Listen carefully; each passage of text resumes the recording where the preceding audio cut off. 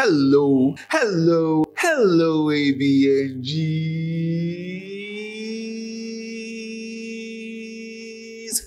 Welcome, my people. I know. It's been a while. How are you guys doing? I missed you all so much. I'm not even gonna lie. Like, I missed you. You know what I'm saying? But the truth is, I've had to take care of my mental health. I've also had to take care of my family. I've had to, go out there and make money.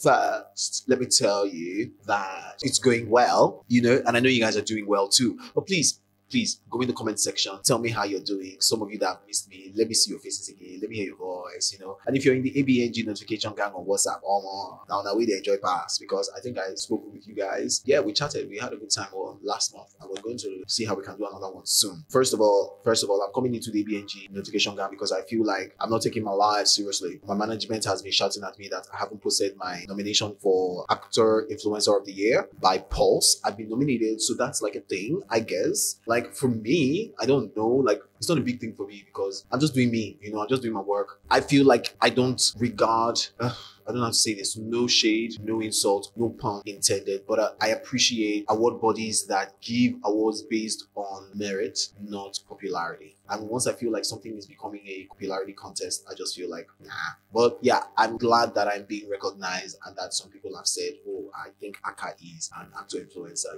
So yeah. Anyways, guys, how are you guys doing? I'm talking about the gang.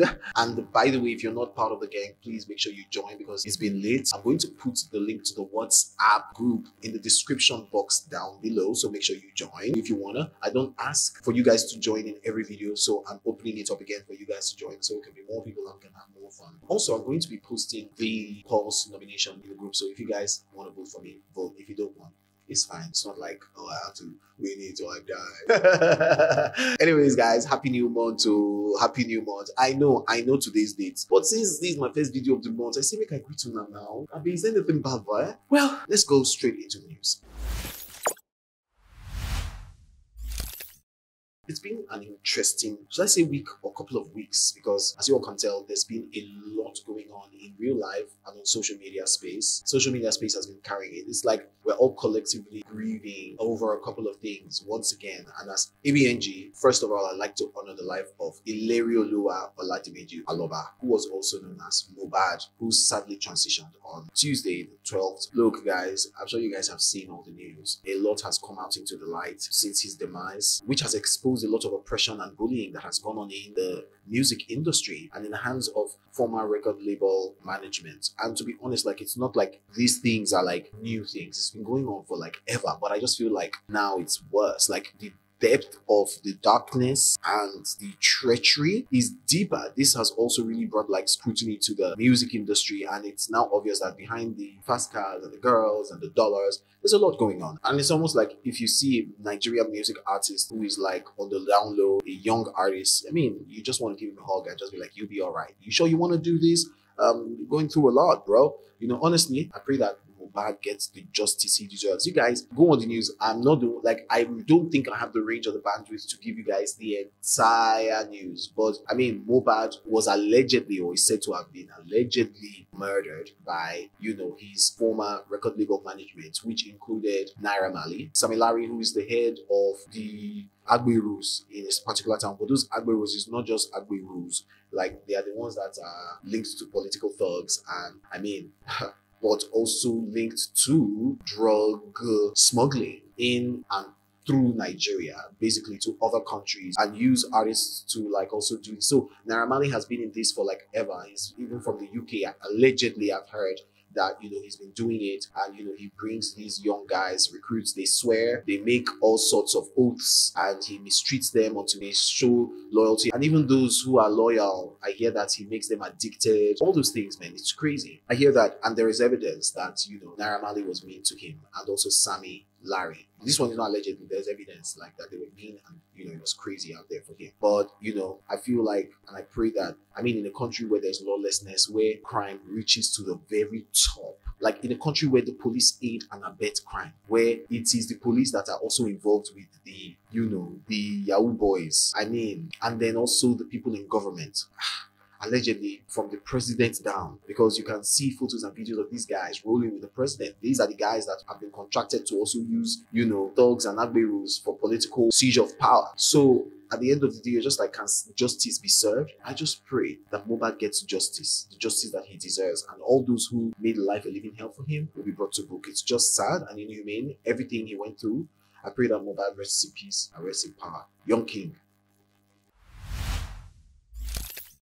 Anyways, on another lighter but, sad but also encouraging news, just this past Sunday, Grammy Award winner, songwriter, and gospel singer released a 35-minute documentary titled Father's Day, a Kirk Franklin story. It's not Father's Day, so I was just curious and decided to watch. So when I say things are happening, man, guys, things are happening. Full disclaimer, I'm going to spoil this documentary for you. If you have not watched it, it means that you are going to hear the gist, and I'll try not to spoil too much. Anyways, you can just watch it on your own in Kirk Franklin's YouTube channel. Thanks. So, the gist is that Kirk Franklin found his biological father after 53 years of his existence here on Earth. It was really, really, really, really emotional. Like, it was an emotional story because Kirk Franklin's father has always been there. Like, a stone throws away, he didn't even know. Uncle Kirk explained in the documentary that the man he found out to be his father only lives like houses away from his studio, the same area where his son comes to play while growing up. And it's just hard, man. Like, the man was so close yet so far, yet not even there at all. And Kirk Franklin has looked for this man forever. I guess Kirk's mom had him really, really young because he mentioned that he lived with a distant relative named Gertrude. So growing up, Uncle Kirk Franklin never even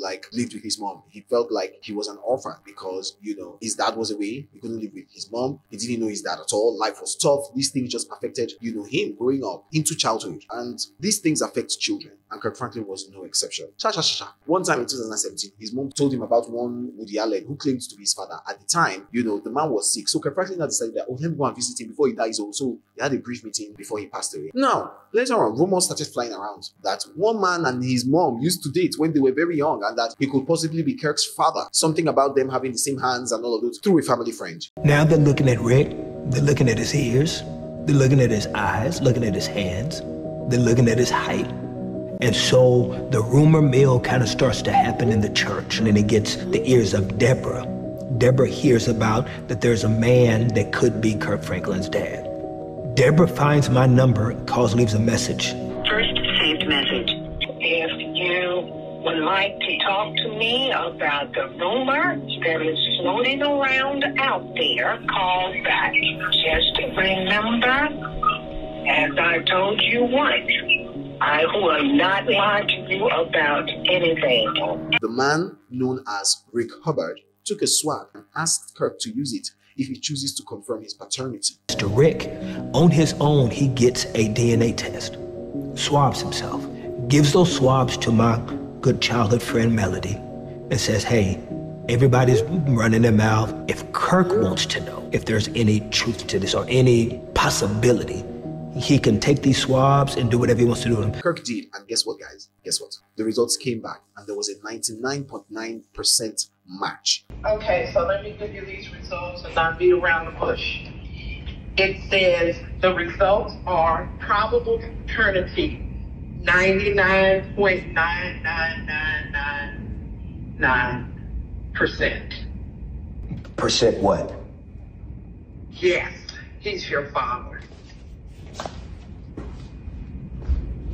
As happy as this news was, this showed one thing. His mother lied to him, like for 50-something years about, and then, you know what, first, the mother lied that the other guy who Kirk met was his father, and she withheld vital information from her son for 53 years. Hey, women, wow. Well, it's not women, men or women. Anyone has a capacity to be crazy, wicked, or mean. Anyways, Kirk visited her to ask about the news, and she still denied it too. I was like, in the face of medical evidence? Why? Like, this new father accepted and said he was willing to support his son, in any and every way possible.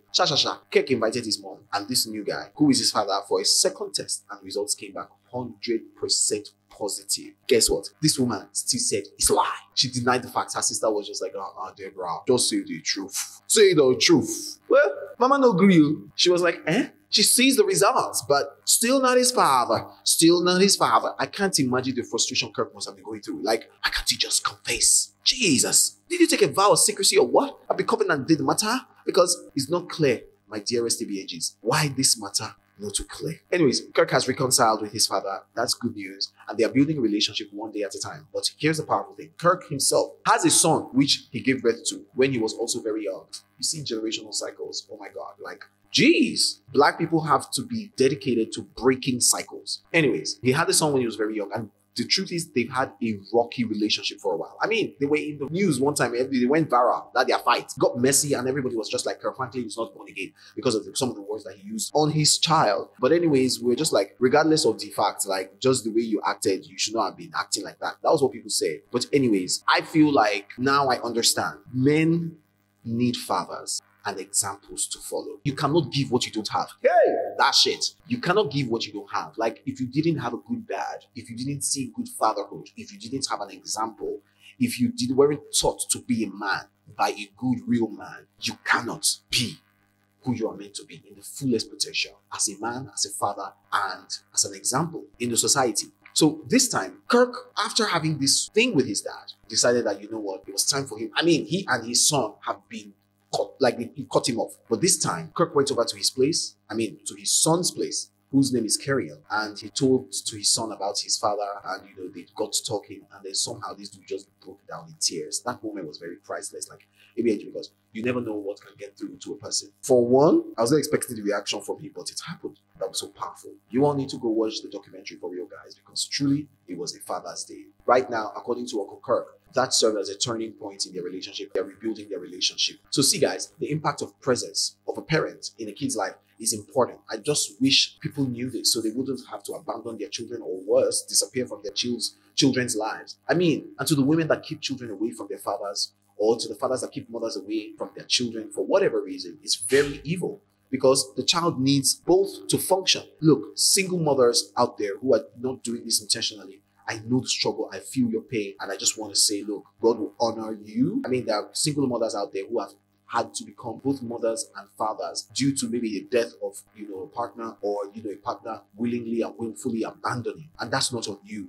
And God will honor you and help you to elevate the best of what you're doing, But for me, I just feel like if a whole Kirk Franklin with all the successes, he's saying he has always suffered identity crisis, felt insecure, felt like he was supposed to not be in certain rooms. How will a person in similar circumstances without the successes feel? I mean, we just need to be breaking cycles of brokenness, especially in the Black community. Children should never be weapons of war in a relationship. They should never be weaponized. They should be protected. Let the adults solve their issues and let the children breathe. If you are part of the over 1 million people who have watched this documentary on Kirk Franklin's YouTube channel, what are your thoughts? Come and, just be your own in the comment section. You understand what I'm saying? You know how to matter be now. And if you've not watched it, please hop along and go and watch, because I know it will inspire you. Please leave your comments too. Now, if you've watched this video to this point, you are the real MVP. You understand what I'm saying? I celebrate you. Woo, woo. So quickly, before you go, please like this video, give us a thumbs up. You understand what I'm saying? So more people can see it, and you can share it with somebody. You understand? Somebody you love. You understand? Let them just, watch this video and enjoy live. All right, guys. Thank you so much for watching. Please make sure you subscribe and share. Remember to always shine your light wherever you go. You may be helping someone else find their way. Bye.